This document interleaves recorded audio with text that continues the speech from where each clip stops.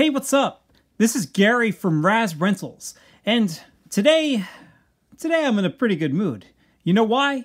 Because I finally get to review this brand new NECA Teenage Mutant Ninja Turtles Usagi Yojimbo. You know, I think everyone and their mother has been anticipating this release. I mean, anytime you talk to someone about the Turtles, it doesn't take long for people to start, naming their favorite supporting characters. And Usagi is always in everybody's top 10. You know, Usagi and the Turtles go together like peanut butter and jelly. Or like the tortoises and the hare. Every time a new show or toy line begins, I think, so, when are we going to see Usagi? Eventually, I'd love to take a super deep dive into all of Usagi's appearances across all of the different Ninja Turtle continuities. But in this review, I'm just going to focus on Usagi in the Fred Wolf series with, a little bit of early Ninja Turtle Mirage comics and a little bit about the Playmates toy, so just in case you were wondering, because I know people who watch my channel know that I like to really go off sometimes on things. So let's begin here. Let's get moving. Let's see this cool action figure here. Usagi comes packaged in this very awesome VHS-inspired box. It looks just like the tapes we had back as kids. It's got the painted cover, which looks really nice. It even has the same style of bookends, even with the NECA up here written just like FHE over here, Family Home Entertainment.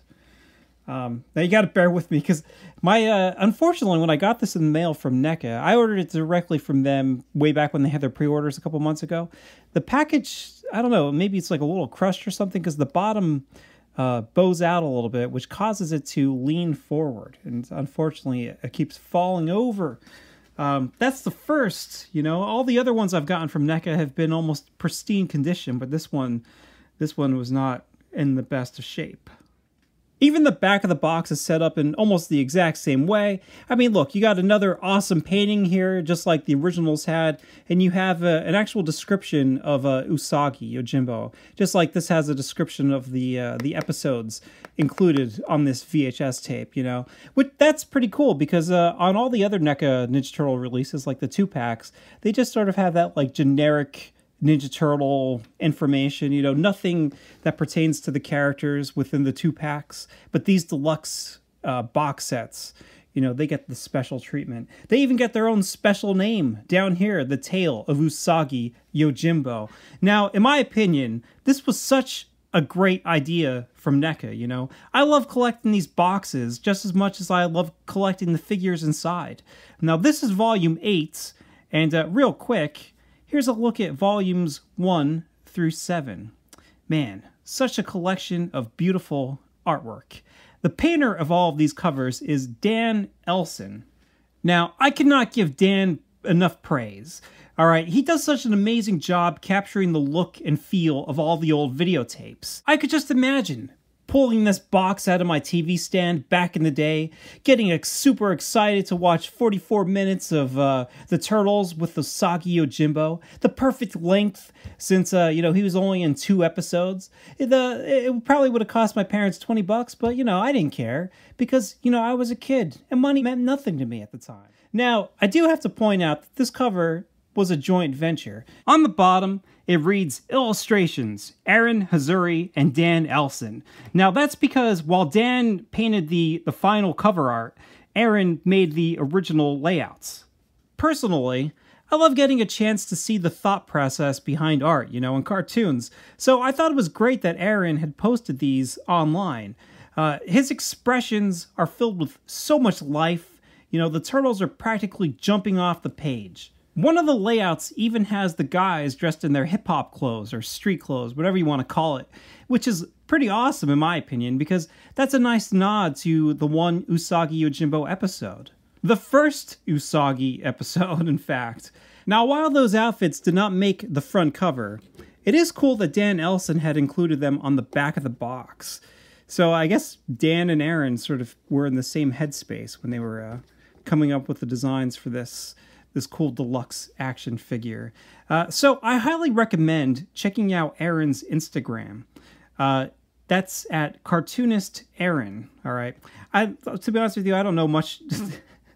I'm an old man, and I don't really understand everything about how Instagram works. But I will include the link to his Instagram page in the description below. And I will just tell you this, that it's filled with tons of great looking art. If you're a fan of the Ninja Turtles, Looney Tunes, Ren and Stimpy, classic video games, he's got you covered, all right? He's got a lot of really awesome things going on. I mean, you can see all these influences in his work, but it all comes together in a style that's completely his own. I'll also mention that Aaron has a YouTube channel where he posts videos of him drawing. I mean, that's pretty awesome too, All right, so back to the package. On the back here, you get another great painting by Dan Elson. Here Leo and Usagi are fighting the classic, we're both good guys, but we don't know it yet. Maybe we can become friends when we both realize the Shredder orchestrated this whole battle. He set us up, the Fiend. I don't know. This is just a fantastic piece of art. I think a really nice touch here is the glare of the moonlight on Leo's sword. Just for some reason that really stands out to me. And I also just love that the guys are dressed up in their street clothes, because I loved that episode. Was that Enter the Shredder, when they had them on. That was just cool. And then also, like I said, they wear them in the one Usagi Yojimbo episode. If NECA made variants of these guys in these clothes, I would buy it. I don't like admitting it, but yes, I would throw down another chunk of money to pick up these guys in these cool suits. Maybe they should just make an accessories pack with these outfits in them that you can put on your guys. That'd be even better, all right? All right, so the action shots look really cool, Check it out. You got Usagi up here, leaping forward. And down here you have Usagi, I guess, demonstrating his sword skills to the other Ninja Turtles. Now check it out. Down the bottom here it says, additional figures not included. Really? You mean you couldn't cram 3 other guys in this package and Donatello's portal? Man, I've been bamboozled. Alright, up at the top here it says, when Donatello's pan-dimensional portal accidentally transports Usagi Yojimbo to the sewers of New York, the Rabbit Ronin meets his new allies, the Turtles, and soon learns the ways of the ninja. You see, he's a samurai. Shredder devises a devious duel to divide the dudes. It's a bogus bunny betrayal.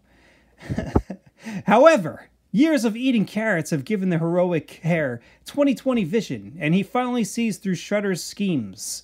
Reunited, the Turtles and their fearless floppy-eared friend confront Shredder and save the day. Now, if that doesn't get you excited to own this action figure, I don't know what will, alright? So on the bottom here, it lists the important people that brought this guy to you. Director Randy Falk, Trevor Zammit, Sculpt and Fabrication Paul Harding, Paint Jeff Trapp, Mike Puzo. So many people working on this. Can't name them all, Illustrations, as I said, Aaron Hazouri and Dan Elson. And special thanks to Stan Sakai, the creator of Usagi Yojimbo. Now, something that really makes me happy about the bottom of this box is that it includes all of the accessories. I think NECA should do that with all of their action figures. Sometimes you get the 2-packs and you don't know what the heck the stuff is. I mean, I do because I watch all the Ninja Turtle cartoons and I'm an insane person, but just the normal person who's buying these just to collect them to have fun is not going to know what any of these devices are. Now, I don't know all of these words, so, you're just going to have to bear with me as I try to pronounce them. So let's begin here. All right, hat, cloac, tokage, katana, wakizashi, katar, kunai, and interchangeable Hiads, Ears, and Hondas. Alright, awesome. I did better than I thought I would. Back to the front here. You get the front flap. And, you can see a very nice shot of Usagi over here, standing with the sword. That's nice.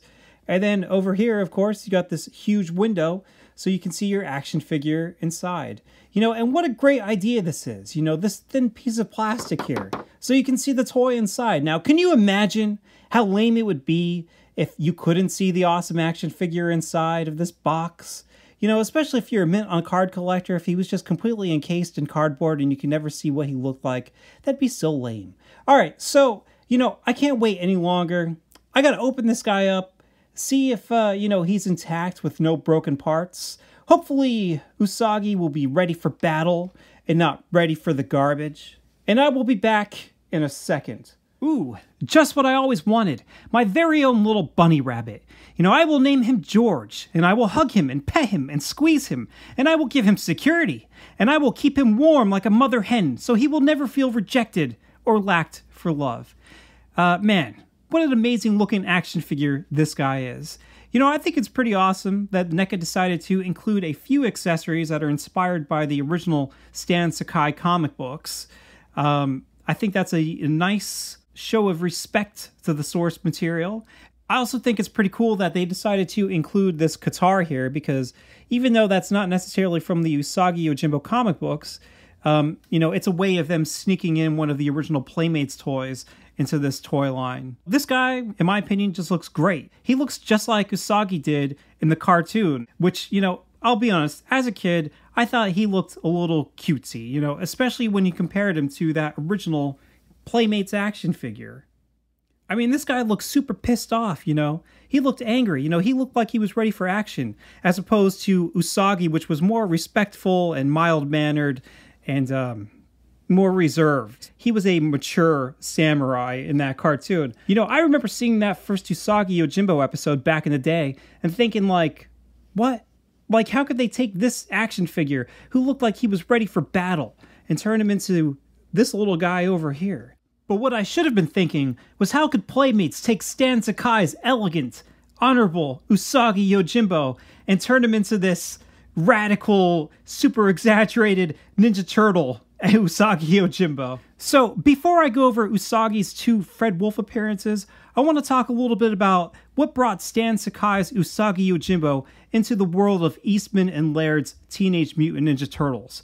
You know, just the few years leading up to 1989, before Usagi appeared in the 3rd season of the Fred Wolf series. I can't say too much after that because, frankly, I don't know. You know, I haven't read too many Usagi Yojimbo comic books, and growing up, I just thought Usagi was a part of the Turtle brand, you know. I don't even remember when I found out he was this whole separate, you know, ongoing series. I think maybe it could have been in middle school when I started reading Wizard magazines, or maybe it could have been in high school when I moved to State College and I started going to the comic swap.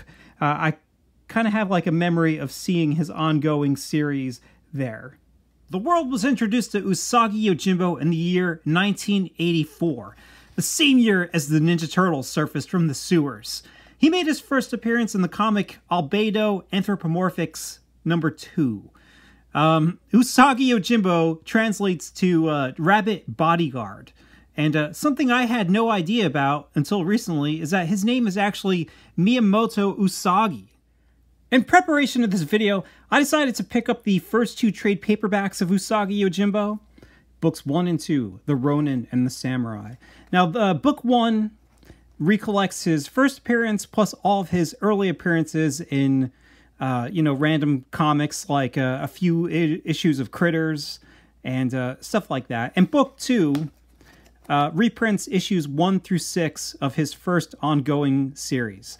And I will be honest with you, this is the first time I've ever read like actual Usagi Yojimbo comics, and these were fantastic. You know, I have read the crossovers with the Ninja Turtles before, but these actual issues with just him, they're amazing. And, you know, I actually ordered some more because once I started reading these, I just couldn't stop. You know, I was really impressed with Stan Sakai's storytelling, and I felt like his art was just fantastic. Like his line work is great. They're in black and white, you know, just like the original Turtle comics were in black and white. I love how Usagi just like, he just like moves so quickly with his sword, you know, like you'll have him like, he'll have just like a pose of him on the other side, and you like can feel it in your heads how Usagi had like rushed through there and like cut some guy in half. Look at that, he chopped that dude's head off. So there are some minor violent parts in this, but you know, like if you're worried about that thing, which I am not, but you know, it's just a really well done storyline. You know, I thought these were great. Some people said, you know, start with this because it's the first ongoing series, but I say start from the very beginning. I feel like even that first storyline with the Goblin was great, you know. My only complaint is they don't reprint the covers of these comic books within these collected books. I feel like you need that, you know. That's a really good way to, you know, separate the chapters. They do have like pictures, but I mean, I need a cover, you know. The chapter just has a picture of a blown up panel from the, you know, the issue that it's talking about. I need the cover. All right, so, you know, as I said, Usagi Yojimbo went on to have his own ongoing series. He even had a volume published by Mirage Comics. Mirage Comics is the, you know, Ninja Turtle, Kevin Eastman and Peter Laird owned comic book company. And I just have to say, you know, I look forward to finishing the rest of this original ongoing series. And, you know, even though I haven't read many Usagi Yojimbo comics, I have nothing but respect for Stan Sakai. You know, even now in 2022, there's an ongoing Usagi Yojimbo comic being published by IDW. You know, sure, there's been some gaps, especially there was a long one from 2012 to 2015. But, you know, he's been pumping out comic books for a very long time. I mean, even if you look at the Ninja Turtles, that had 2 guys writing and drawing those comic books. And their longest consecutive number of issues was like 13 issues or something like that. Like, if you include the micro series. Peter Laird had 32 ongoing issues in Volume 4 with the same artist, you know, Jim Lawson. That was mostly published from 2001 to 2009, so that's a ridiculous amount of time for only 32 issues. Plus, 2 of them came out later, you know. One was put out in 2010, but it wasn't printed until years later, and issue 32 was printed in 2014. But I mean, I do understand, you know, it's like comparing apples to oranges, because the Ninja Turtle guys had to deal with the huge juggernaut that was, you know, TMNT licensing. You know, like, obviously that's going to throw a wrench in your gears and slow everything else down. I mean, they had so many things going on at once. So, you know, even though Stan didn't necessarily have all that, so luckily he was able to just focus on this comic book. And as I said, you know, I really, really enjoyed these issues. And the art, you just look at these and you're just like, there's like so much movement in these pages, even though, you know, they're still drawings. You can easily follow them. And also the writing is just excellent. You know, sometimes you read stuff from the mid 80s and it's a little dated, you know, maybe some of the dialogue is a little stiff, or there's just an overabundance of dialogue. Here you read this and it just seems fresh. Everything that's said is like important, you know, and well thought out. It's not like people are just randomly rambling on. And if they are, it's because they're, you know, being funny or something. I don't know. Like I said, I was impressed. I read both of these in a day. So how did Stan Sakai and Eastman and Laird decide to work together? Well, on YouTube, there's an Anthrocon panel from 2005, which features both Stan Sakai and Peter Laird. During this panel, Stan reveals that he was so impressed with the first issue of Teenage Mutant Ninja Turtles that he decided to write Eastman and Laird a letter. And in that letter, he included some fan art of the Turtles with Usagi. You know, the guys loved the art so much, they decided to include it as a bonus pinup in the back of the Donatello microseries comic book. This one right here. And there you go. Now down at the bottom here it says, this issue's pinup comes from the talented hand of Stan Sakai, letterer of Gru and writer-artist of Usagi Yojimbo, found in the pages of Albedo and Critters. Thanks, Stan. You know, that's cool. It was dated 1985. Stan says in that panel that he decided to send him that picture to be like, hey, look how good the Turtles look next to Usagi. We need to do a crossover. And eventually they did. Now, if you don't want to go and look for the actual single issues where Usagi has crossed over with the Ninja Turtles, you can pick up this book from IDW Comics. This is Usagi Yojimbo Saga, Book 9. And in this, it reprints some of the Usagi ongoing. I think that's I'm not sure if this is the Dark Horse volume or if this is the IDW. I haven't read the actual Usagi comics, but I have read the crossover issues. So all the way, geez Louise, all the way, page 348, you begin the Ninja Turtle crossovers. And they go until the, looks like the end of the book here. There's a lot of great stuff in here that I'll cover in a second. To begin with, there's a really nice introduction here by Peter Laird, where he says that the Turtle Dudes and Saki were corresponding long before that picture was sent. I guess they were both, you know, complimenting each other over their amazing comic books, independent comic books. You know, it says about how, like, that pinup should be considered the first Usagi Yojimbo and TMNT crossover. Now, unfortunately, that pinup is not in this book. I don't know why I wouldn't put it in it. In that panel from Anthrocon, Stan seems a little embarrassed by it or something like that. But you'd think that they would throw it in here just because of, you know, how important it was. So the first crossover is Turtle Soup and Rabbit Stew. Now, that was actually originally printed. It's printed here, you see. But it was actually originally printed in the Turtle Soup comic book that was published in September of 1987. Turtle Soup was an anthology book that featured different stories by different artists. And hopefully I didn't pass it. And here inside of Turtle Soup, you can see the very first Ninja Turtle Usagi Yojimbo crossover, Turtle Soup and Rabbit Stew.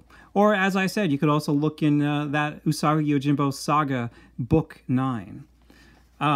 Basically, what's going on here is Leonardo is mysteriously transported to Usagi's world, you know. He doesn't know exactly what's going on here. He thinks that maybe it has some kind of after effect of meeting up with Renee, but it's never really fully explained.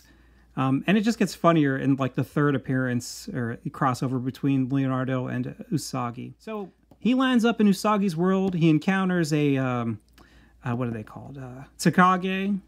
And almost immediately, he gets attacked by samurai. At the same time that Usagi Yojimbo is getting attacked by some NECA Ninja Clan ninjas. You see, the thing is, ninjas and samurai do not get along. They don't like each other, all right? You know, they have a different honor system. Or maybe ninjas don't even have honor, but samurais do, you know, they have Bushido. So, of course, this battle collides. And, you know, this is like an awesome shot here.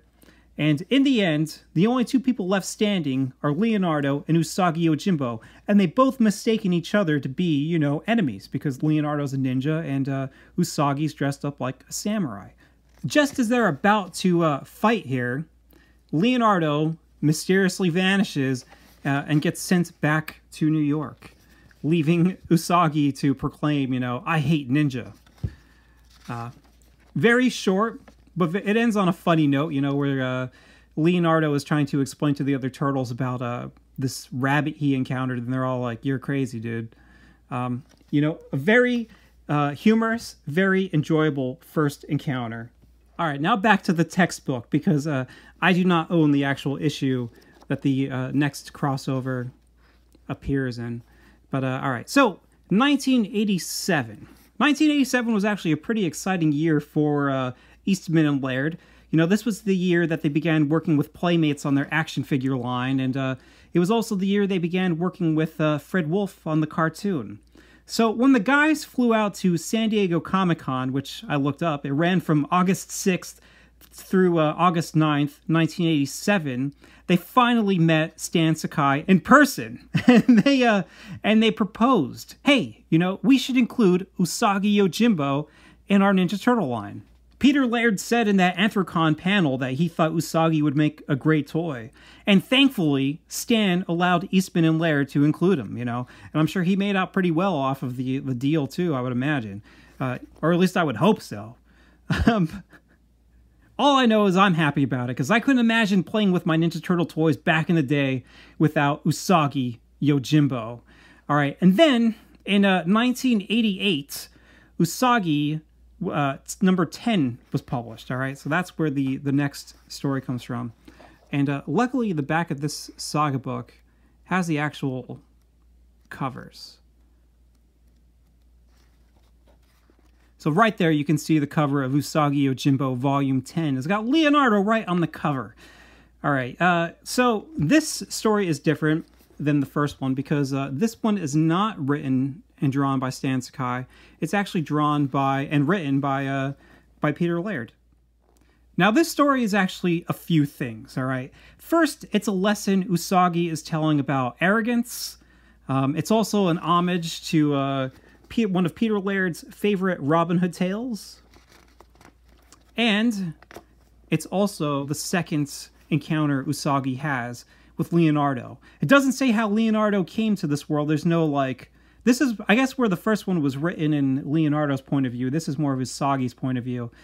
Because there's no explanation why Leonardo is back in Usagi's time, and he doesn't disappear like he did at the end of the first one. So in this one, the two warriors actually battle, you know? They have a pretty nice looking fight. And who comes out on top, you know? Samurai or ninja? Well, in the end, the two become friends, you know? Usagi trips. Leo, I guess, could have bested him here, but instead he, you know, reaches to help him up, and they become buddies. You know, just in time for future Ninja Turtle storylines. It's a very short, but a very decent one. You know, it's very interesting to see Peter Laird's art, you know, because if you look at all the other Usagi Yojimbo, Stan Sakai has a very, you know, his likeness is usually pretty consistent. You know, he has an actual model for how he draws Usagi Yojimbo. So it's kind of interesting to see Peter Laird's take on him, you know. It's kind of like when you're looking at the guest era of Mirage Comics during Volume 1. I do like Peter Laird's like backgrounds and stuff like that. I think those are really well done. It doesn't necessarily have the same energy that Stan Sakai draws with Usagi. You know, I feel like this is a little slower paced, but it's just a good story. You know, if I had one complaint, it's this set of panels right here, right? It's like such a high up shot of Usagi battling Leonardo, and I guess it's nice because it's showing you how far they're fighting each other. You know, they're fighting down the river, but you know, I feel like it would have been cool to have more close-up shots of them fighting. You know, I would imagine Eastman would have done a really good job of you know, laying out all those battle shots between the two of them. All right, so now we're at 1989, and 1989 was definitely the biggest year of the Ninja Turtles working with Usagi Yojimbo, you know, working with each other to make some money. So, you know, first we'll finish off the cartoon, or the comic books, and then I'll talk a little bit about the Playmates action figure, and then I will finish this with going over the 2 episodes from the Fred Wolf series. So in December of 1989, Mirage Comic Books published Shell Shock, and it featured this final Usagi Yojimbo storyline, The Treaty. Shell Shock was another anthology book, or I guess it's more of a collected book, because it collects a ton of Ninja Turtle shorts that were already published, plus a few brand new ones. And, you know, included in the brand new shorts is The Treaty by Stan Sakai. And if you don't have this book, you need to find it because it's awesome. Look at that, he got the second book. Who had the first storyline? Oh, it's a Jim Lawson one. All right, so, you know, I don't want to... It's actually pretty close to white, you know. It's not as off-white as I thought the pages were going to be, but I'm going to talk about it using the Saga collected book here. All right, so this third crossover was written and drawn by Stan Sakai, and it's sort of it features the same energy, humor, and action that the first crossover had. All right, you know, first you have Leonardo returning home after picking up some pizza, and all of a sudden he gets transported. Just pop. He explains that, you know, he fell through one of those time-space portals. Once again, Leonardo was transported to Usagi Yojimbo's world, and as soon as he gets here, he finds Usagi being surrounded by these NECA ninjas. And I'm pretty sure, doesn't NECA mean cat? Isn't that what that's means? Isn't that like Nico from Secret of Mana? So, you know, Leonardo helps Usagi fight all these guys off. Usagi recognizes him. He knows who he is. This continues, you know, 1, 2, and 3. The continuity is intact here. So whatever happened in those first two is, you know, still relevant here. So he fights off the ninjas, and then he starts walking with Usagi, where Usagi explains that he is delivering a treaty, and the ninja's master wants it for his own purposes. You know, he wants to get this treaty. So I don't want to spoil the end of the story because I feel like, you know, you should pick it up and read it. You know, it's a good thing. Again, you know, I think this is a really fun tale. And I just love the panels. I love the way he, you know, layouts the action. And I also just love his expressions. I think he does a really good job making like some silly looking faces, or he can make the characters look serious. I love here this shot where Leonardo admits to Usagi that, you know, he lives in a sewer with the other turtles. I also really enjoy just the adventurous nature of this tale. You know, I love how Leonardo just keeps on getting transported to this mysterious land where he meets new people and fights new enemies. You know, I love exploration stories like that. I also think it's great that, like, you know, Leonardo's time is always cut really short, you know? Like, he's just standing there, and before, like, the story can actually be resolved, he'll, like, disappear and get sent back to New York. It's always abrupt. And in the end, it just kind of makes for a really funny joke, you know, where the one Ninja Turtle closes the window and Leonardo accidentally crashes through it. And once again, it ends with you know, Leonardo trying to explain to everybody that he was in a different land hanging out with a samurai rabbit, and everybody else thinks that he is crazy. So very briefly, I do just kind of want to mention this, that there are 2 other storylines in here of Usagi and Ninja Turtle crossovers. The first one is Shades of Green. This came out later. This was actually published in 1993, and it was the first 3 issues of Usagi Yojimbo Volume 2, which was published by Mirage Comics. So Usagi and his pal Gen is always trying to make money. You know, he's a bounty hunter. But here they get attacked by some NECA ninjas, and, you know, it doesn't take long for them to encounter this this sensei named Kakara. And look at that guy. That guy looks like a Mirage-drawn Splinter. You know, he looks like Splinter from the very early issues of Mirage Comics. And I even looked up what Kakara translates to, and it translates to fragment. So, you know, fragment, Splinter, you get it? Kakara says he needs Usagi and Gen to help him with some things. You know, he needs some protection.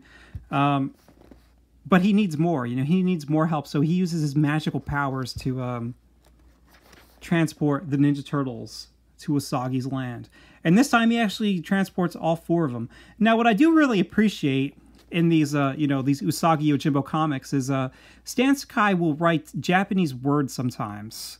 And then right below that, he will write the English words. So it's like I'm learning how to speak Japanese as I'm reading this story, you know? So if you're looking for a book for your kids this Christmas, pick up Usagi Yojimbo. And I don't know, the guys look great in this comic book. I wasn't the only one confused about Kakara's appearance, because even these guys think that Kakara looks like Master Splinter, but he's different, you know. I don't know. There's lots to really love about this. Again, the action is fantastic, and the panel storytelling is just wonderful. You know, I love this group of panels on these pages right here where there's not even any words. You know, you're just following the ninja through the forest, and then you're watching Leonardo watch the ninja move, and then Leonardo follows. You know, I don't know. Like, I used to I would do storyboards and stuff like that for companies, and I don't know, I just love planning out stories. You know, it's one of the coolest things is you like take like a paragraph somebody written about something, and you're like, okay, well, how am I going to actually show this in a visual way? Very effortlessly, Stan is able to lead you through a story, you know, and he does it with, you know, by conveying mood, and also just, you know, keeping your attention with these very dynamic panels. You know, I think his use of, like, framing is great, and his compositions are just, you know, spot on. Like, as an artist, I really enjoy seeing what he lays down on the page. I love when this guy gets shot in the head with the arrow, and you just have that trail of blood flying through the air. You know, that's pretty cool looking. I love when bad guys are dead. You have this little death bubble coming out of their body. I also really like when the character Chizu, I cannot pronounce these names appropriately. I love it how she has a blade hidden in her stick, you know, much like the 1988 Splinter action figure. And I don't know, it's just a very fun tale. You know, I think it's like 60 pages, but it just flows by so quickly. All right, now the final crossover that I'm going to mention, and this one is different from the other crossovers for a few reasons. And I don't have this. I don't understand why I don't own this. I don't know why I did not pick up this this crossover when it first came out. How did I miss this? Maybe my store didn't get it or something, because I always get everything Ninja Turtles. So, all right, this is another great crossover, but as I said, you know, it's different. First of all, it's printed in color. It came out in 2017. Again, the action in this comic book is you know, awesome. The drawings are all great. You know, it seems like since the 80s, Stan has loosened up a little bit with how he draws Usagi.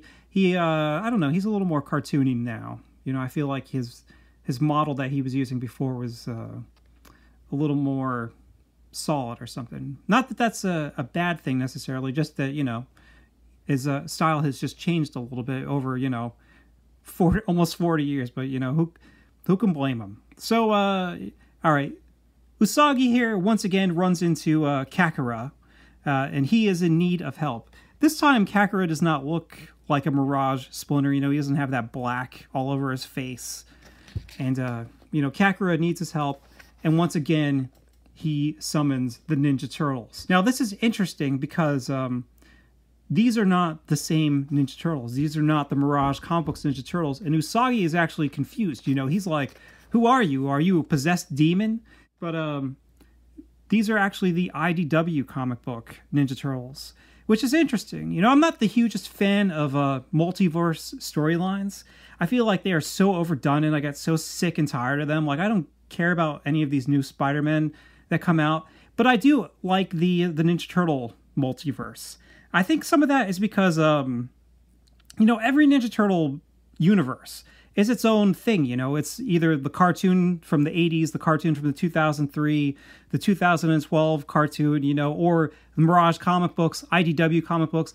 Every single one of these Ninja Turtle timelines has succeeded in their own way. You know, they became their own thing, and they became popular, and they've lasted a long time. So, like, I don't need a Ninja Turtle multiverse crossover, but it's just kind of cool whenever they have them. You know, it's like a bonus, because I can appreciate, you know, the 87 cartoon, the 2003 cartoon by themselves, but it's just kind of neat when you combine them. Almost every timeline has already gained, you know, their own popularity and proved that they're worthy of a multiverse crossover. And that's it. You know, I got to end by talking about, like, this shot right here. Like, that is amazing. You know, this is a very good book to pick up. Like I said, the movement of the panels is very nice. The characters look like they're moving on the page. And then, as I said before, the back of this has, you know, all the covers. These are the Usagi Yojimbo covers. But then it has all the crossover covers, like Turtle Soup, Usagi 10, Shell Shock, the first 3 issues of Usagi and Mirage, and then like a ton of variant covers from that Namutsu. Is that how you pronounce that? How about I just call it the Big Fish story? All right, let's move on.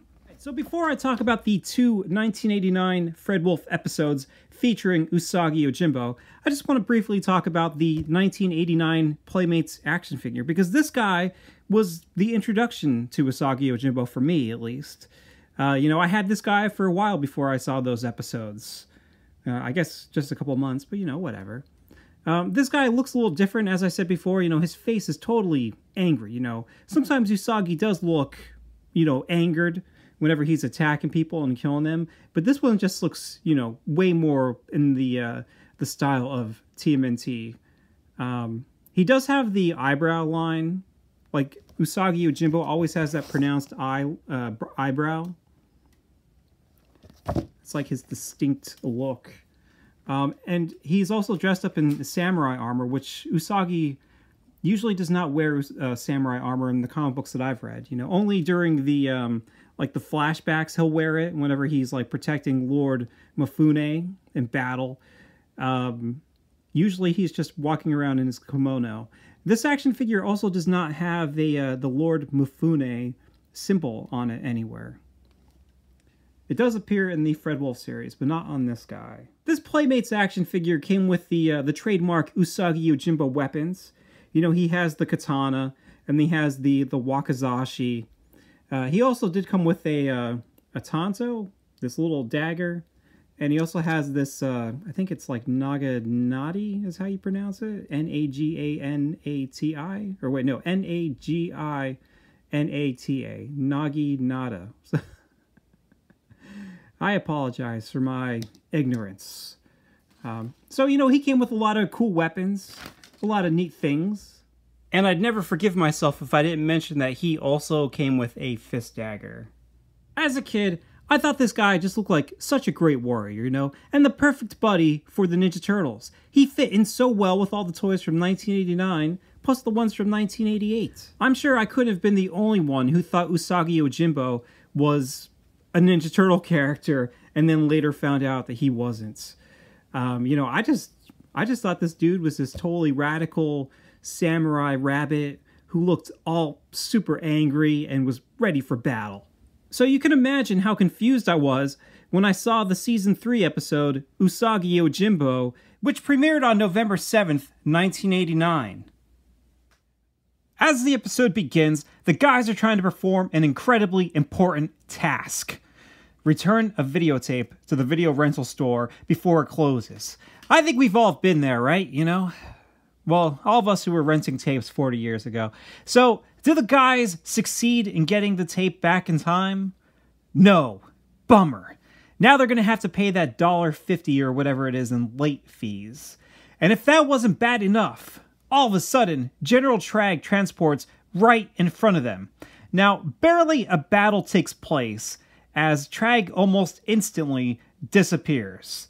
Donatello deduces that Krang must be messing with his dimensional portal, so he leads the other turtles back to the sewer lair, where he tries to make contact with the neutrinos. You see, he's hoping that they might have some kind of clue about what Krang is up to. This episode actually introduces Donatello's pan-dimensional portal.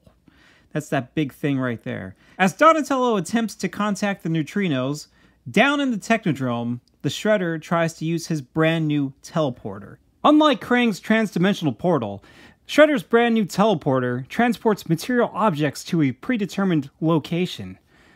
Isn't that what the transdimensional portal does? Now, this teleporter causes interference with Donatello's transdimensional reception. Boy, what are the odds on that? So, Donatello's signal is sent to the wrong dimension. Instead of Dimension X, it stumbles upon a dimension that looks like 17th century Japan. Only, this isn't our Japan. No, this is the Japan of an alternative Earth, where animals became the dominant species. And who do they discover there? Why, Usagi Yojimbo. Now, things are not looking too good for Usagi, you know. He's getting attacked by 3 samurai pigs.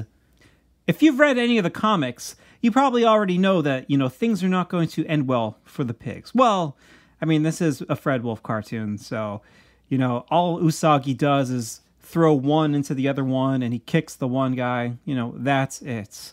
After a very short battle, Usagi jumps through Donatello's portal, and he starts to kick the turtles' butts. He says that he thinks that they were sent by Lord Basan to stop him, but I mean, come on, Usagi. You know, shouldn't you have done the honorable thing and, you know, try to talk to them before you attack them? I mean, he really mops the floor with them. He does get into a cool sword fight with Leonardo, and he even compliments Leonardo's sword skills. Usagi is able to pull a dagger, or a kunai, right, out of his the handle of his katana. and he throws it at Leo. Now, this brand new action figure does not have that ability, if you were wondering, but that would have been cool if they would have included that. You know, maybe that could have been like his little Tonto or whatever.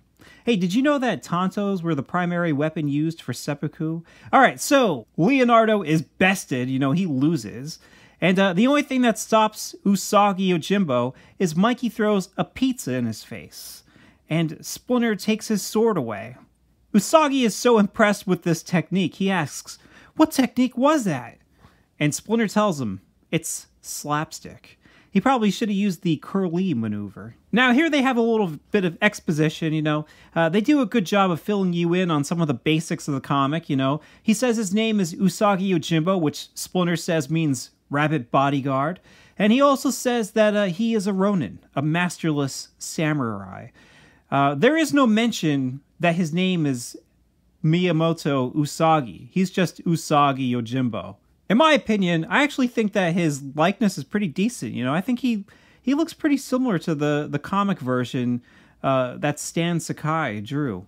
Unlike the Playmates action figure, he wears the kimono just like he does in the comic books. You know, he's got the blue top, and his pants are black, which is how it appears. Like, if you look at the comic book page, Usagi's pants look black. But from what I understand, they're actually supposed to be like a navy blue color. But I think the black looks nice, you know? It's a nice contrast. He's got those, like, scruffy cheeks. And, you know, in my opinion, just his face is very similar to a Stan Sakai drawing. It's just, like, softer or something like that. He just kind of appears like, you know, more kid-friendly. Personality-wise, I don't know if he's exactly the same as the original comic book. You know, I think in this cartoon, he seems to have more of like a child's innocence. You know, some of that is because he is a stranger in our world. And also some of that seems like because he's like a little naive or something. In the comic books, he seems more wise, you know. He's a very experienced, mature samurai. Or at least that's how I took it, you know. So he does have the same Bushido, or sense of honor, or code of honor, in this cartoon. After everybody gets acquainted, Donatello says that at the moment he is unable to send Usagi back to his home dimension. So, for the time being, Usagi joins the Turtles team. The guys decide to head to Channel 6, so they give Usagi a cool disguise, and they put on their street clothes. Donatello says when the Shredder uses his portal, all the electronics in the city go haywire. So he thinks Channel 6 will be the best place to be to figure out Shredder's plan or something like that. I don't know. It's an okay explanation why they're heading to Channel 6. I don't really know. It's not important. On the way, Usagi plays some street games, and he wins a ton of stuffed animals. When they get to the Channel 6 building, Irma is delighted when Usagi gifts all of these stuffed animals to her. Finally, a man who's interested in her. And, oh wait, he's a rabbit? Man, poor man-hungry Irma. Poor girl. April tells the guys to head to Midtown in order to find the source of Shredder's energy disturbance. Why? Well, no reason. No real reason other than it worked for her. What is that? Here they find a portal and an army of foot soldiers. Here is actually one of my favorite foot soldier battles in the whole cartoon, all right? Because Usagi is allowed to completely slaughter these dudes. You know, he's just allowed to chop them up to bits. There's only a few instances in the cartoon where the robotic foot soldiers get hacked to pieces. And, you know, this is one of the best. Who does Usagi think he is? Kung Lao? Alright, so Donatello picks up a power pack, which I guess was inside of one of the foot soldiers, you know, and he hopes to use it to home in on the frequency the foot soldiers were using to get to New York. Meanwhile, Usagi sees a guy on a motorcycle, and he follows him. You know, he mistakenly thinks that he could be another evil robot, like the foot soldiers.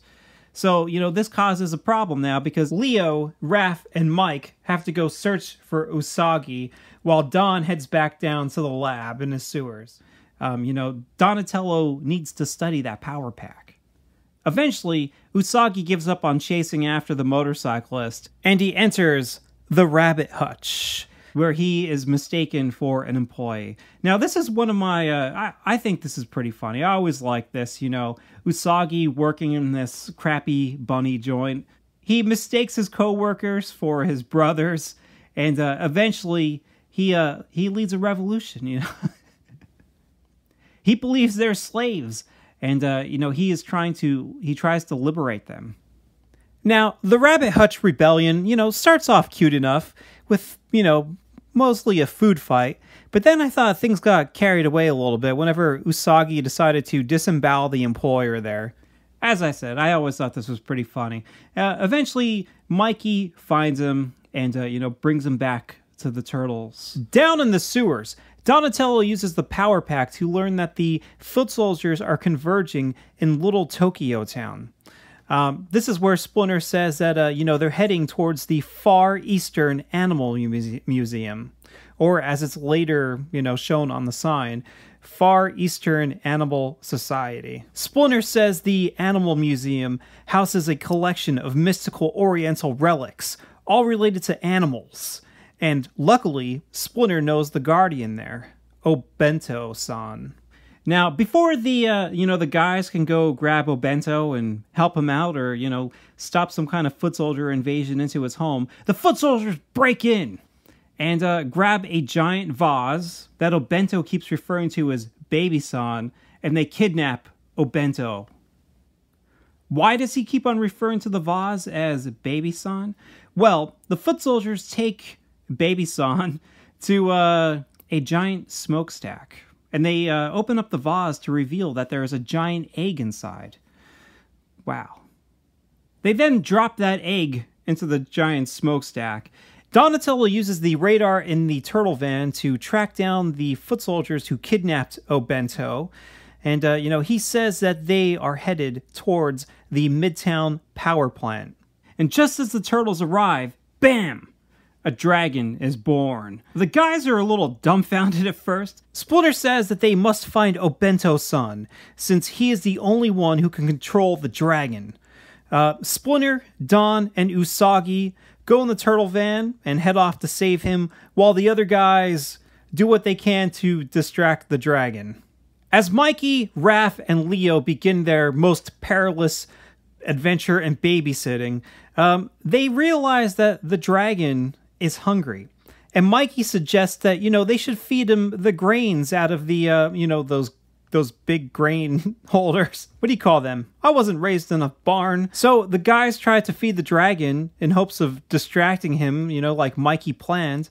But, you know, it has a very negative effect because instead of, you know, filling the dragon up and maybe making him fall asleep or something like that, instead it makes him grow in size. Take a look at that pink bandana turtle. That's supposed to be Raph. So, while Leo, Mikey, and Raph, you know, party with the dragon or whatever, Donatello, Splinter, and Usagi find Obento, who was about to be punished by catapults. Usagi gets another chance to kill some more foot soldiers. You know, I like how Donnie and Splinter just kind of like tap the foot soldiers to knock them out, and Usagi, you know, cuts off their heads. Obento-san says that they have to go back to the Animal Museum to get the blue flame of Osaka, because the blue flame may be the only way to stop Baby-san. For some unknown reason, the other turtles decide to listen to another one of Mikey's plans. And what's Mikey's plan this time? Well, he decides to lead the dragon, using the grain, into a, I guess a furnace? Is that what he's planning? Is he planning on killing the dragon, or was he just going to try to lock him in there? Because, I mean, it's filled with flame. But of course, Mikey's plan backfires, and instead of the flame killing the dragon eats the flame, and then he gets the ability to spit flame at the Ninja Turtles. Don't ever listen to Mikey. He's a pizza-filled moron. So the dragon goes on a little rampage through the city. You know, he melts some foot soldiers, which is pretty cool. And, you know, just as the military is about to blast him into smithereens, Obento and the crew show up with the blue flame. Obento says that in order to save Baby-san, the blue flame must be placed in his mouth. So Usagi heroically volunteers, and he manages to throw the flame in Baby Sun's mouth on the first try. As this episode ends, Shredder learns of Usagi's existence. Usagi moves in with Obento, and Donatello says, he'll do what he can to send Usagi back to his home, even if it'll take him 20 years. Does it take Donatello 20 years? No one knows. Usagi only appeared in one other episode, and in that episode, he didn't go home. I do want to say that, this is a fun episode. I like this one. The dragon always sticks out in my mind, and plus just Usagi, The episodes that feature mutant characters or side characters from the toy line are usually my favorite classic Ninja Turtle episodes. Another reason why this episode sticks out in my head is because, of those old Teenage Mutant Ninja Turtle cards by Topps. This episode was printed in the second series with the cool black border. Not only was it fun back then to try to collect all these cards, it was also just fun to, check out the episode. Even though I didn't have it on tape or whatever, I could remember what happened just by looking at the pictures and reading the descriptions on the back. So, 2 days later, the sequel premiered on November 9th, 1989. The title of that episode, Usagi Come Home. The episode begins exactly where the last episode left off. Obento accepting Usagi into his home. Somehow the Shredder is watching this in the Technodrome. Maybe he's got a spy fly in there. Who knows? What's really funny is the Shredder says, "It's that blasted rabbit again," which would be kind of weird, since he only just learned about him at the end of the last episode. But things get even weirder when Krang shows up in the room and he's like, watching reruns of your past failures? What? So he's seen this tape before? Does he say that every time he watches the tape? He sounded like he was surprised to see him. But, he already knew that it was that blasted rabbit. That's like if every time I watched Alien, I was like, "It's that blasted alien again."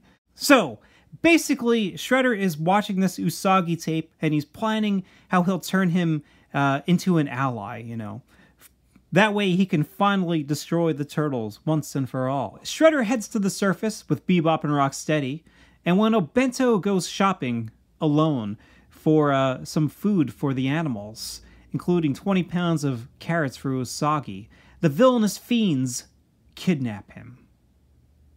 Down in the turtle lair, Donatello is trying to home in on Usagi's home dimension, but all he gets is the planet of the rubber bands and the planet of the vending machines. Well, junk food. Back up top, Shredder visits Usagi, and he tells him that, I captured your buddy Obento, and the only way that he'll remain safe is if you help me destroy the turtles.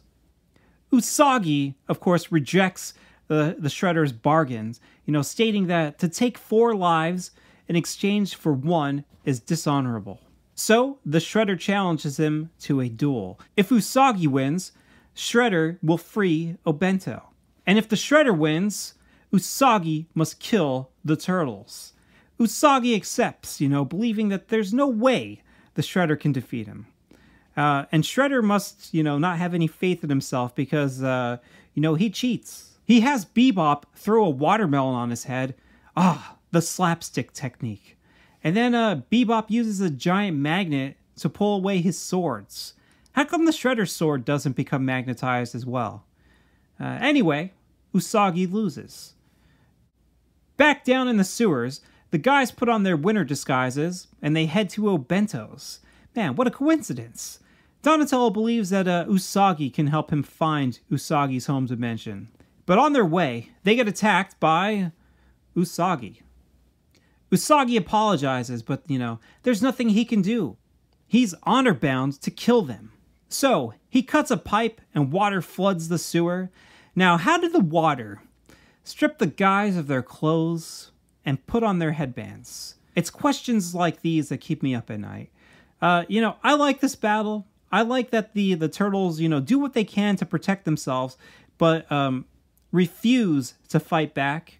Eventually, they go to the surface, and, Usagi runs into some traffic, and I laughed my head off when Leo yelled, "Be careful! Look both ways!" The guys follow Usagi into a shopping mall, and, some cool things happen here. I like when Usagi gets trapped on an escalator. Of course, this episode takes place around Easter, so kids in the mall have bunny ears on their heads, and parents think that the Easter bunny went berserk and is attacking people. The guys try to stop Usagi by flying some toy planes at them. Don't they know that that's not going to stop him? The only way they can stop him is by throwing a pizza in his face. Eventually, they do get the drop on Usagi, and they manage to trap him in the sewers, only momentarily. All while this is happening, Bebop and Rocksteady are scouring the city for as much fuel as they can find.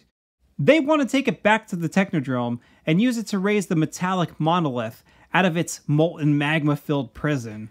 Now, there seems to be an overabundance of coincidences here, because coincidentally, after they steal a mountain of fuel, not to mention a fuel tanker, they overhear one of April's newscasts. April is talking to Dr. Rufus Winterbottom of Acme Research. Dr. Winterbottom is unveiling his new discovery, an additive which supercharges ordinary fuel. April, sometimes, your mouth, shut it. You live in a world filled with supervillains, all right? Maybe you don't have to report every super fuel, death ray, easily manipulated alien life form, super-powered satellite, super serum, teleportation device, and, really just any type of weapon of mass destruction, Keep all that shit on the DL, and, I would tell you to, go report on, a cat or something like that, but, you'd probably screw that up, too. This is April O'Neil with Channel 6 News. I'm down at Central Park where locals have discovered a brand new species of cat. Let's see if we can find it for ourselves. Whoa, geez, you're a big fella. I bet if someone of the evil persuasion saw you, they'd want to use you to carry out their diabolical ways. They could use you to eat kids, destroy buildings, fight the turtles, break into a bank or a science research facility where they store diseases and weapons that we can't even imagine. Hopefully they don't see this news report, We don't need them to do anything evil, right? Alright, so Bebop and Rocksteady go steal Dr. Winterbottom's supercharger, because of course they do. I mean, seriously. Does no one in this world hire anybody for security other than, their 80-year-old grandmother? Back on the turtle side of things, the turtles go to the Far East Animal Museum to look for Obento, but they find the place in shambles. Plus, Donatello finds this giant magnet. Now, wait a minute. Look at it here, and then look at it when Bebop used it earlier. I mean, it must have ate some grain or something. Usagi returns home, and he attacks the guys. During the midst of battle, he finally tells them that, he must destroy them because the Shredder beat him in a duel. And, that's when Donatello's like, "Look, dummy, Shredder totally tricked you." Finally, Usagi's attack ends, and the guys become friends again. So, what do? They team up to stop the Shredder. Back at the Shredder's base, Rocksteady uses the supercharger on a toy robot. Look at it go! Then Bebop smashes it with a sledgehammer. Man. Alright, so Usagi shows up carrying the guys who are pretending to be dead, and Shredder tells Usagi to go put them in another room so he can deal with them later. What's he gonna do? Is he a taxidermist? Does he plan on stuffing them and setting them up like trophies in the Technodrome? When Usagi takes him into the other room, he cuts their ropes with this little dagger. Again, that little dagger that wasn't included with this toy, but it looks like the same one that he had pulled out of his katana. Usagi then goes to ask the Shredder for Obento-san's freedom, you know, now that he's completed his task of destroying the Ninja Turtles. But, oh my gosh, big shocker, the Shredder, the king of the double cross, asks Usagi to swear his loyalty or Obento perishes. Oh man, can't believe he did that. Of course, Usagi rejects the Shredder's offer and he attacks. So that's when Bebop uses this this horseshoe shooter, or is it a giant stapler, to staple Usagi to the wall. You know, Bebop actually uses this in the Season 4 episode, Farewell Lotus Blossom. It looks a little different, but, you know, it's pretty much the same, you know, idea. And in that episode, he uses it to pin down Lotus.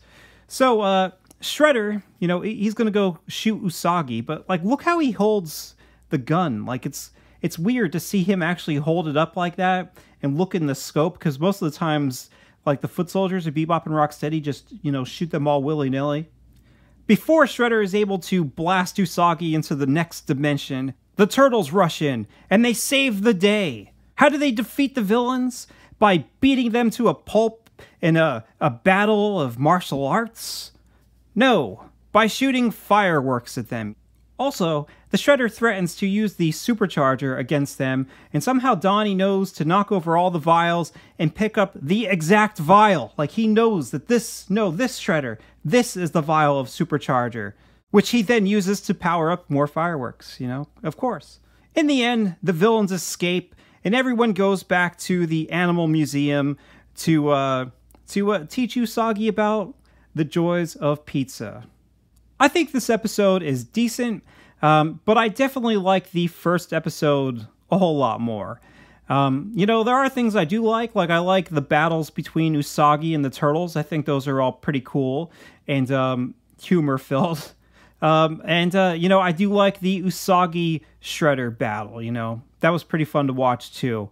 So, you know, Usagi is still stuck on Earth, all right? You know, he's stuck here indefinitely. And this is the last we ever get to see him in the cartoon. Like, that's such a bummer. It really would have been cool to have just like a third one, you know? Make it a trilogy, right? Have the third episode where Usagi gets to go home. Or maybe at least include him in, like, you know, a few of the bigger episodes, like a season finale or something like that. You know, something where the stakes are really high and you need Usagi to jump in to help the Ninja Turtles. Like, could you imagine if he would have showed up in Night of the Rogues? Like, you could have had Casey and Usagi versus Chrome Dome. Now that would have been awesome. You know, why is this episode called Usagi Come Home? You know, it sounds kind of like Usagi, like, left or got kidnapped or something like that, and Obento-san, like, needed the Turtles' help to find Usagi. And finally, that is all I have to say about the cartoons, and now we get to talk about the action figure. But first, we have to compare the action figure to the cartoon. Let's go from comic book to cartoon to action figure. That way you can see how, you know, how good of a job they, you know, translated this guy to film and then to 3D in your hand, all right? So in the original comic book, you know, he wears a blue kimono and he has the symbol of Lord Mifune on both sides of his chest. And he also has the symbol on both of his sleeves, all right? If you look at the cartoon, you can see that he has all that. There it is. And then you can look at the action figure, and again, all 4 spots there, he has that symbol. And then if you look at the back, you can see he has the symbol right in the middle of his back. In the cartoon, you can also see that symbol on his back. And in the comic book, you can see that he has the symbol on his back, you know. And there's not really much to Usagi's you know, uniform or his samurai clothes to really cover here. But in the comic book, you know, he wears, on the pages, it looks like they are just black pants, all right? And he's kind of got like a, you know, a white belt, all right? So in the cartoon, they gave him more of a grayish belt, and they kept the black pants. And here you can see the action figure, and he has all of that. Now, unfortunately, when you put his scabbards on his belt, they give you a black belt. So we will see what that looks like in a little bit. But for now, it looks good. You know, it looks like it's supposed to with that gray belt and the black pants. Plus, he also has these sandals. If you look at Usagi's head in the comic book, what shape would you say that is? Is that sort of like a gumdrop shape? A gumdrop with melty sides? That's why you have like the scruffy cheeks, I guess. You know, Stan has a very consistent look for Usagi. He usually draws the same shaped head, I guess.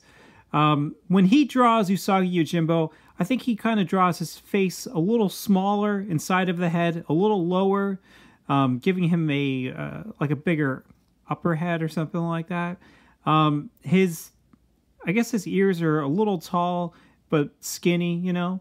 And he always has that predominant one eyebrow, all right? You know, Usagi always has that eyebrow. I read somewhere that was like a scar, but, I mean, he's had that since he's like a kid in the comic book, so I don't even know if that was just like something somebody came up with, or if that actually does turn out to be something later on. Sometimes Usagi can look elegant or, you know, stoic, I guess. And then other times, Stan will draw Usagi with like crazy expressions, you know, where he's angry or like, you know, goofy or something like that. You know, what I like about Stan's artwork in these Usagi Yojimbo comic books is they're very cartoony. You know, there's a lot of squash and stretch happening on all the pages.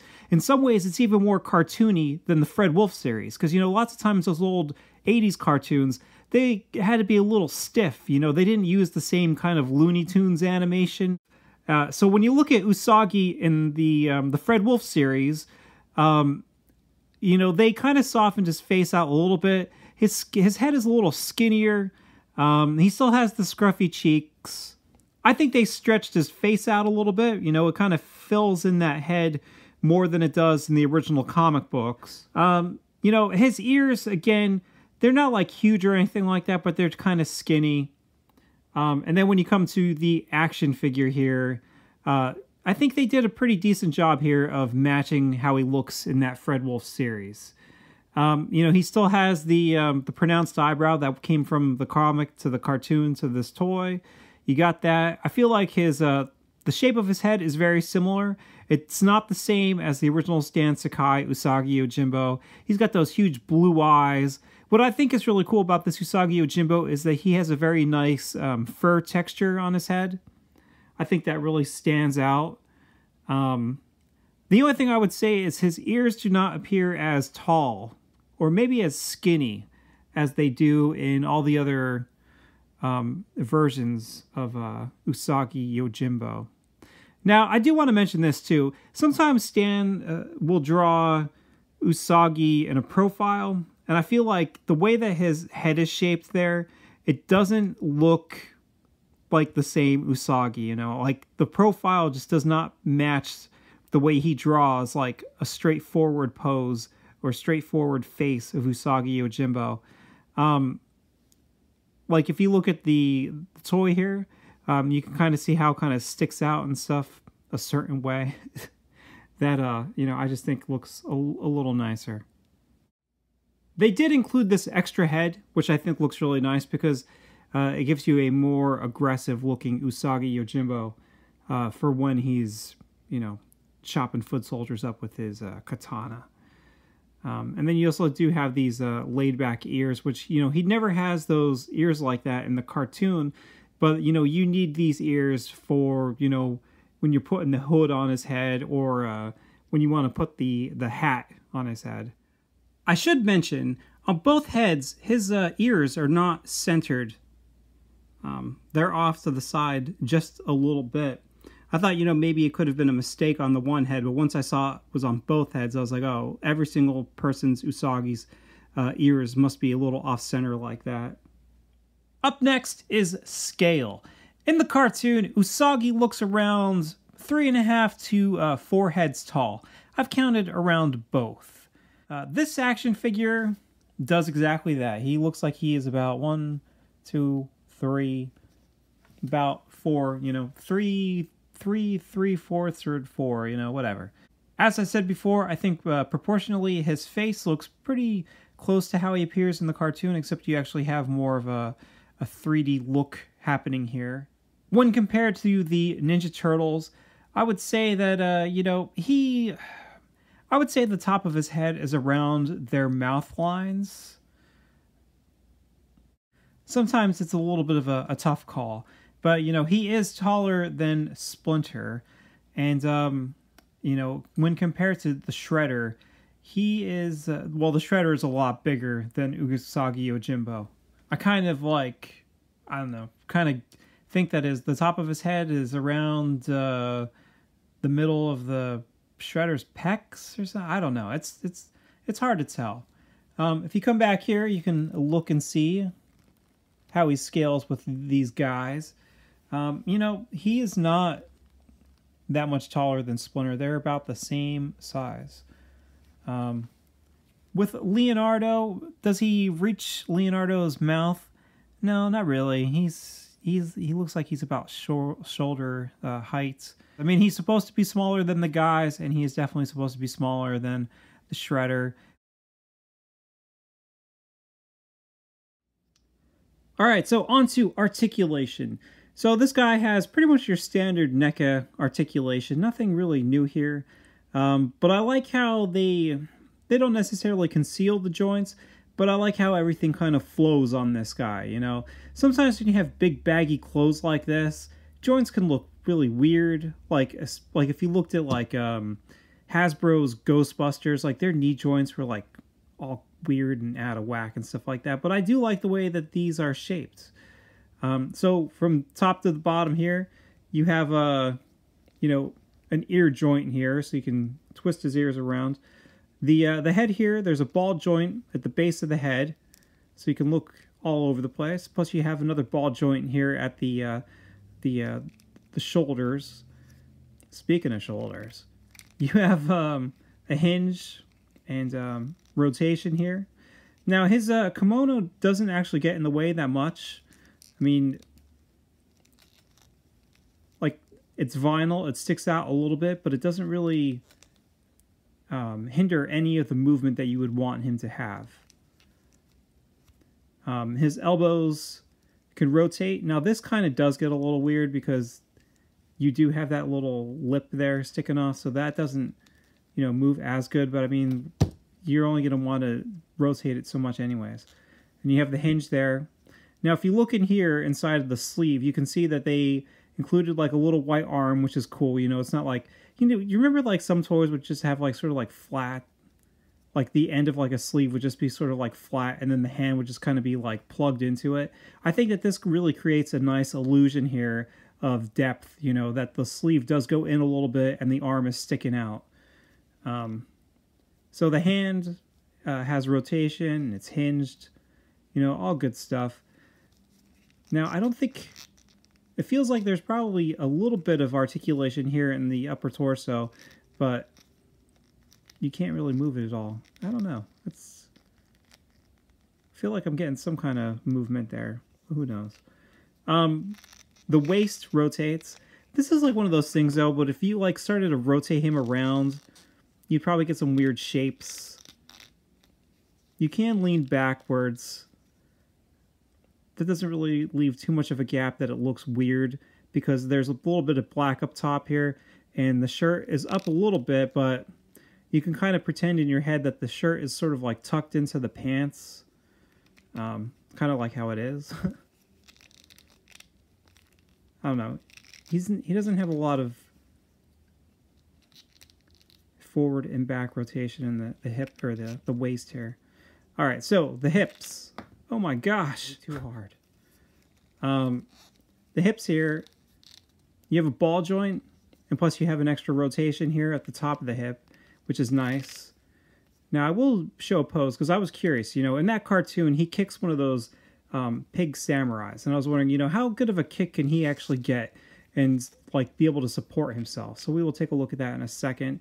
His knees are single jointed knees, and like I said, I think these are done really well. You know, it doesn't look goofy. It looks like it holds its mass really well, like it's not like collapsing in upon itself or something strange. It looks good. It's a good knee. The ankles here have a hinge and they rotate. And you have peg holes on the bottom of them, I guess. So you can, you know, if you're trying to get him into some crazy martial arts pose, maybe you might have to plug him into something. So, let's see here. Without having to use a peg, you can really get Usagi into a high kick stance. I mean, look at him. I'm surprised he's not toppling over. I think some of it is because, you know, you have these huge feet.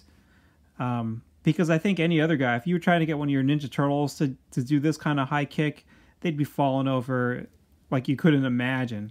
So, you know, this is pretty cool. You know, it's cool that you could be able to get Usagi to get into this and, you know, maybe have him kick some giant mutant characters right in the gut.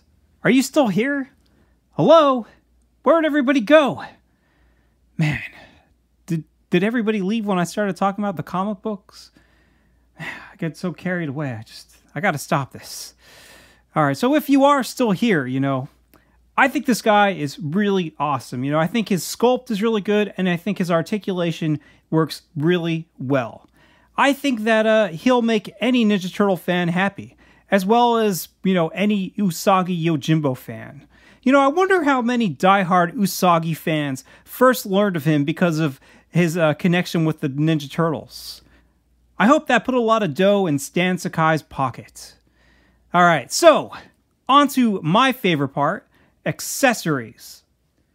The first accessory we have to talk about is Usagi's scabbards, or his sword sheaths, or as I would have called them as a kid, his sword holders. Check out this cool sword holder I put on my belt, you know, something like that. So here's the thing, right? You look at this and you're like, well, how's that supposed to go there? Like, it just falls. What are you supposed to do? Well, you're supposed to use this belt that was included with Usagi. Now, I've seen a couple people on Facebook post that they did not know how to put the scabbards on his belt, and I was confused too until I opened up the bag with his cloak, because in the same bag with his cloak there was a belt to go around the cloak, and then there's also this extra belt to go around his waist. So we will take a look at that. But first I do want to mention this, that originally what I was going to do was, before I found out about that belt, is I was going to use this white hair tie that I stole from my wife to put it around his waist, because the white at least matches the outfit a little more. This black one is, it doesn't match, but we'll see here. We'll see how it looks. So I was able to get this belt in a good place. You know, there seems to be a pretty decent amount of pressure being applied to the scabbards to keep them in place. They're not slipping around or anything like that, which is good. You know, in the comic book, sometimes Usagi actually uses the scabbards to, like, whack people, and also his sword. You know, you probably won't be able to do that. You probably won't be able to get him to hold these things. I would imagine you'll probably always want him to have these scabbards on his belts. I don't know, pretty cool. I guess now that I do have it, like, stuck underneath his gut here, or whatever you want to call it, the black band coming out is not that... It's not jarring, you know, because you still see the lighter colored belt. You know, it didn't really cover that up at all. So I think that is fine. I just kind of wish that it would have been a brighter color. One type of pose you'll see Usagi do every now and then in the comic books, and also a few times on the cartoon, is he'll hold the scabbards with his left hand to, like, lift them up into place, and then take his right hand to grab his katana. Now, because he only has single jointed elbows, you can't really get the reach you need to pull this off correctly. Like, it's kind of tough to get the scabbards into this hand, and then this hand just does not reach in far enough to lay it on top of the handle of the katana. We may as well continue talking about the swords, right? So Usagi uses these two swords to kill many a foot soldier. Well, mostly he just uses the katana. You know, I only remember him pulling out the wakizashi in this shot, and, you know, he doesn't do much with it at all. I think these swords look really nice. I think that they fit his scale. I mean, all you really care about is, you know, how cool does he look while fighting foes? And I think these look cool enough. The style of the handle is similar, but it is a little different. Like, this part up here is the same shape as it appears in the cartoon. I don't know what kind of shape you call that. Is it like would you call that like a flower or something? But then if you looked at the bottom of the handle, this toy, it's just completely flat. You know, it's just like a ring going across the bottom. In the cartoon, it's a little more stylized. You know, it sort of has that like lip or whatever that's sort of coming up in the middle of the handle.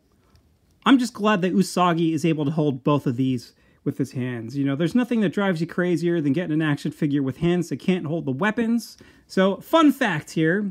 In the comic books, Usagi won these swords in a fencing tournament where he had to defeat the best students of the Dagara School of Bujitsu.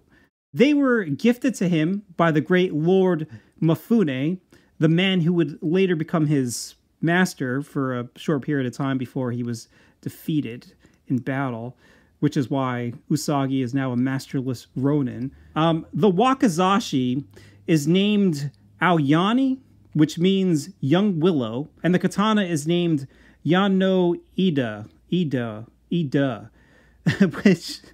which means willow branch. I am very sorry for butchering those words, you know, but I'm trying to do what I can.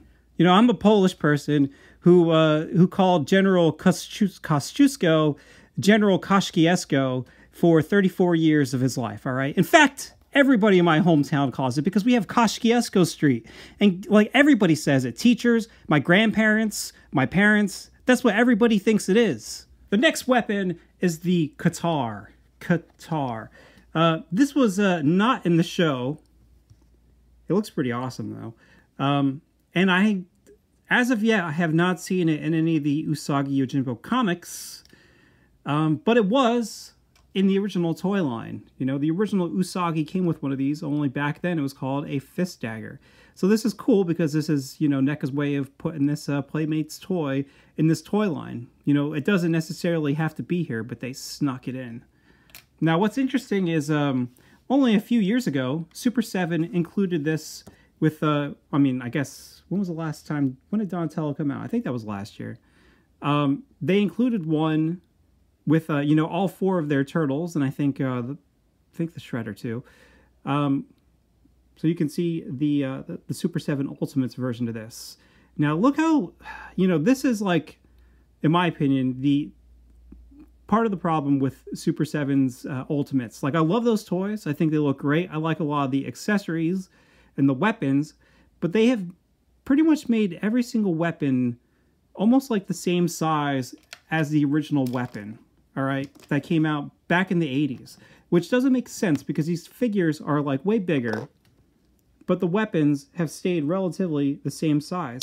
And then you look at Usagi's, you know, Katar from this toy line, and it's a lot bigger. So this one will fit in Usagi's hands, and I'm sure it fits in the Ninja Turtles' hands too. Put that in there.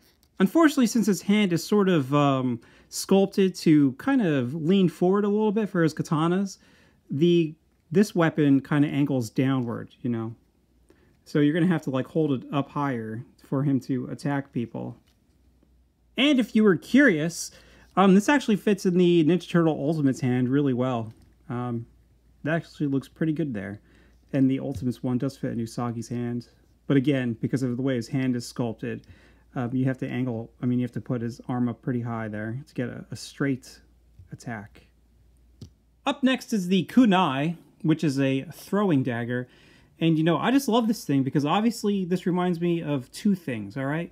It reminds me of the best damn Sega Genesis game ever, Shinobi 3. You know, you're throwing these things at people. And then, of course, it reminds me of Scorpion from Mortal Kombat. Look, it even has a ring at the end here so you can attach a rope to it. So that is pretty cool. You can fit it in his hand, of course. You know, I have not seen Usagi use one of these in the comic books. He definitely does not use it in the cartoon. But I have seen this in the comic books. You know, it is there. He actually gets one of these thrown into his arm in the story, The Confession. That's gotta hoit. And then he still, you know, continues to slaughter an army of ninjas. What a trooper. Usagi comes with two heads. You have the more mild-mannered, more reserved Usagi head with the closed mouth, and then you just have this more angry-looking Usagi with the angry eyes and the showing of his teeth. You know, like this is the Usagi you want to have whenever he's, you know, chopping up the foot soldiers in half and all that kind of stuff. Removing the head can be kind of annoying because when I pulled this out, it pulled out of the neck instead of the base of the head. You see the other head here, you know, just has the hole in the bottom of it. So you're going to have to use like a pair of tweezers or something like that to try to pull that out, or pliers, you know. And then sometimes when you try to remove the head, you might accidentally pull out the whole neck. So finally, I got this alternate head on Usagi's body, and, you know, it wasn't easy. It really wasn't easy. Because it's a rod, you know, and there's a ball at the end of it. So when you try to put it in the hole, it just keeps on getting pushed to the side, you know. So you got to do what you can to try to apply equal pressure straight in the middle to get it in there, you know. It's a pain in the neck. But these are the hardships of a collector, right? So, you know, for me, it's a tough call which head I think looks better for, like, you know, to pose him all the time, because I feel like this is more of his natural personality that you usually see in the cartoon, and this one obviously is way better for, you know, attacking and fighting. And I am glad that they did give you this, you know, extra set of ears so that you can, you know, put the hood on top of his head and also the hats. But, you know, I'm glad that you have interchangeable ears, because you could put these new ones in here. It's a big pig. Oh my gosh. There we go. Now that looks awesome. Up next you have Usagi's cloak, and it even has a belt here. So I think the cloak is a nice material. You know, I think it looks nice. The stitching is all right. It's still like, you know, sometimes you get these clothes and it looks really good. I think this looks good, but I do think that the large stitching makes it appear more of like a, you know, more of like a toy than an actual natural piece of clothing on top of him. Let's see how easy it is to get him into this thing. Now, so far, it conceals him pretty well. I think maybe the sleeves could have been a little longer, you know. In the cartoon, I think, you know, it looks like he's got this big baggy cloak on him. The sleeves appear long. Here, the sleeves just kind of appear a little short. I was trying to hide the swords in here, but it probably would work best is if you take them out.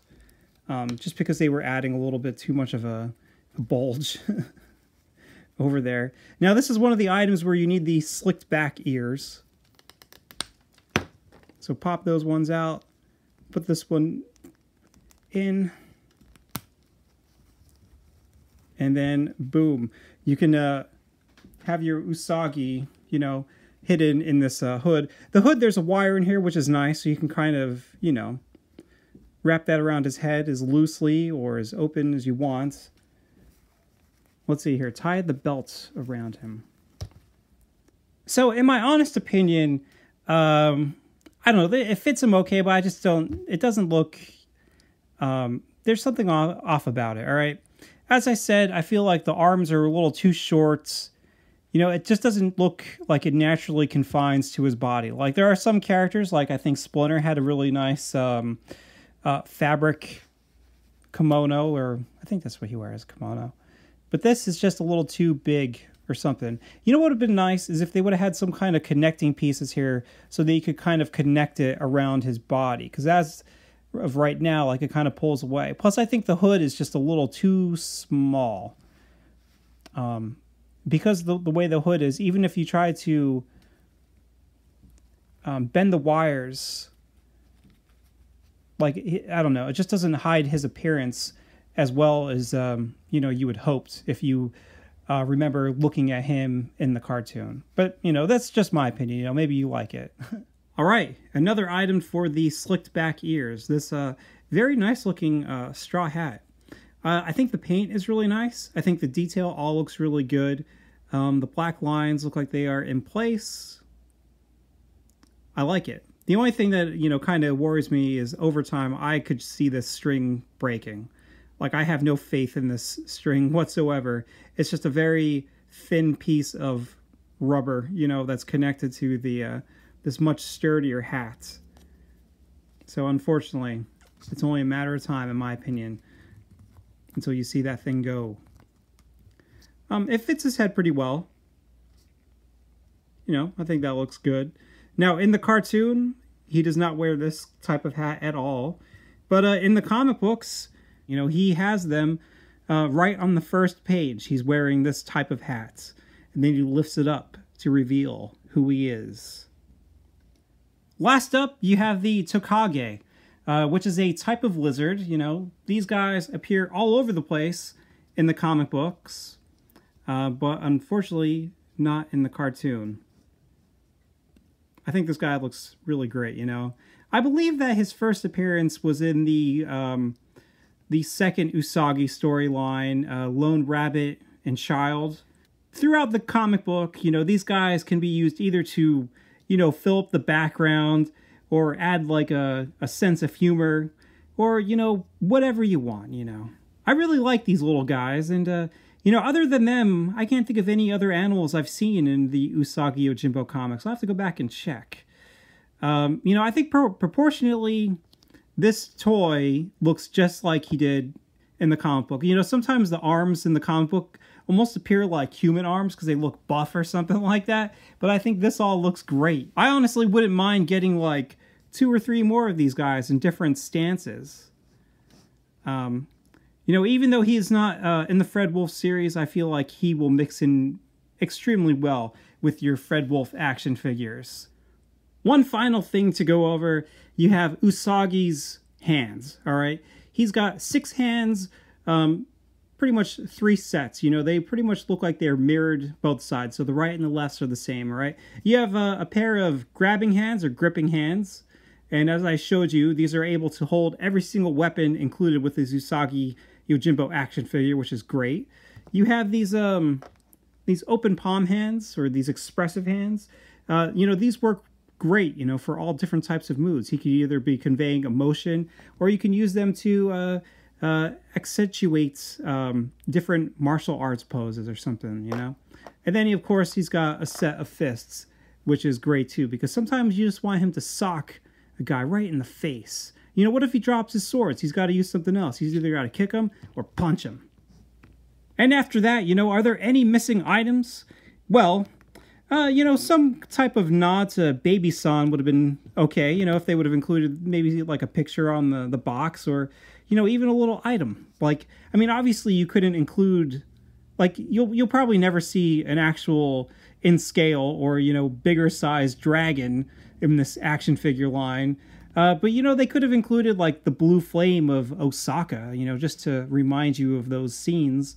You know, I'm not saying that they had to have this, you know, it's not like this action figure gets any negative points for me because they don't include these, because, you know, this is just like extra stuff that, you know, from those episodes, these are some of the other items I can point out, all right? The one big thing that, you know, they could have included that they didn't, in my opinion, is the dagger Usagi pulls out of his katana handle. You know, obviously that is different than the wakizashi. It looks different. It's got a different type of handle. You know, you didn't need to have like an action feature with the katana because it's a little tiny item. It would have been hard to, you know, put a little tiny dagger in there. But maybe you could have just included the dagger itself. I mean, he also did use it in Usagi Come Home to, you know, cut the ropes attached to the turtles. And then, you know, they're like, you know, unrelated to Usagi, what I do think that they should release in the future is that cool giant stapler that Bebop uses in this episode, and then also Farewell Blossom. Obviously, they have got somewhat different designs, but I think one of them needs to be made. All right, so now we get to start the compare Usagi across the different, Ninja Turtle toy lines and stuff like that. Just see what he looks like compared to the Ultimates and Playmates. And, of course, some other figures from this Fred Wolf series. Now, here he is next to a bunch of guys. Now, I didn't include every single body type in this toy line, just because I couldn't, fit them all. But what I did do was I included every single action figure that was a character in the original 1989 Playmates toy line, right? So you got Usagi, Genghis Frog, Krang and the Walker, Metalhead, Leatherhead, Ace Duck, Casey Jones, the Rat King, Baxter Stockman, and General Trag. Now with Usagi Yojimbo, the whole 1989 toy line is complete in the Fred Wolf form. Here he is next to two of NECA's Mirage Ninja Turtles. And, I actually think this isn't that bad of a fit. I think he actually fits in nice with these guys. Obviously, by the time Usagi was crossing over with the Ninja Turtles, their design had changed a little bit. By that time, they became a little more blocky, where here they're more exaggerated, I guess, with their longer necks and their big chunky feet. Usagi wears the same exact clothes that he wears in the original Usagi Yojimbo comics, so you have that going for it. You have the simple black lines. He is cel-shaded in the back there, but really it's not even that noticeable because it's only on the kimono, the jacket. Like the pants don't have that or anything. So, he fits in okay. I'm sure you'd probably want one with a face that matches more of Stan Sakai's style, but I think for what it is, it actually looks pretty good. Here he is next to a few of the Super 7 Ultimates. Man, he looks like a toddler next to these giant monsters. I think Super 7 may have said that they were having a hard time acquiring the rights to create an Usagi Yojimbo Ultimate. Hopefully they do get those rights because we need an Usagi Yojimbo Ultimate. Come on, he was a big part of that original Playmates toy line. Here he is next to just a couple of the original Playmates action figures. He looks cool next to them, but he's way too big. Finally, Usagi is taller than one of these Ninja Turtle action figures. Here he is next to a few of Playmates, I guess, current Ninja Turtle action figures. They're old, but they're also current again. Alright. Here he is next to two other Usagi Yojimbo toys. Now, that one is not mine. That's my son's. That's from the 2012 show. And then, of course, that is the original Playmates action figure. And I still love that Playmates action figure. I still think he's one of the best, one of my favorite figures from way back when. There is one other figure, and that was from the 2003 series, but I do not have him, unfortunately. And that's it! I can't believe we got here, but we finally got here. I'm wrapping up this video on September 18th. I began shooting the first shot on August 30th, so it has been a long ways. Not as long as some of the other ones, but still long. And hopefully the next review won't be 3 weeks away, because my goodness gracious, I will never get through all the stuff I have. Look at this. This is everything in my possession right now, and I have to get through them as quick as possible. Geez, Super 7, from what I've seen, Super 7 Ninja Turtle Ultimates Wave 6 is already in the States. I got a notification from Big Bad Toy Store saying my Mouser pack has arrived. So hopefully hopefully it doesn't take too long for Super 7 to send me the rest of Series 6, because I only ordered that Mouser set from Big Bad Toy Store. I hope you enjoyed this video. I was really excited to make this one because, even though I'm a huge fan of Usagi Yojimbo, I knew nothing of his comic books or anything like that. So it was cool to, use this as an excuse to learn more about this character. And as of right now, I'm trying to find myself a cheap copy of Volume 3, The Wanderer's Road. So, I'll probably order that from Amazon Prime within the next few days. Alright, so I gotta go so I can start working on my Toka and Razar review. Talk to you later, have a good one, and see ya.